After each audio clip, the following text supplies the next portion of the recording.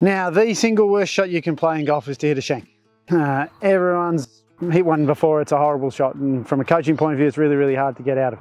Good players, on the other hand, we don't hit shanks, all right? And there is actually a reason for it. So what you want to have with golf is you want to get centrifugal force to work, which is the force of swinging something in a circle. So what you want to do is get these black things called warm-up rings. Now, I have 2 of them, put it on your golf club, and you want to start swinging. So these are just warm-up weights, and you start swinging it, and you'll feel centrifugal force.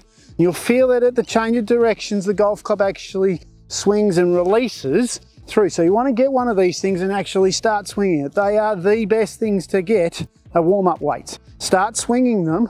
What it'll do is it'll teach you what centrifugal force feels like. All you do then is take them off, make sure you give yourself enough room, because that's the other problem, and then swing, and you'll get this nice draw like a good player gets.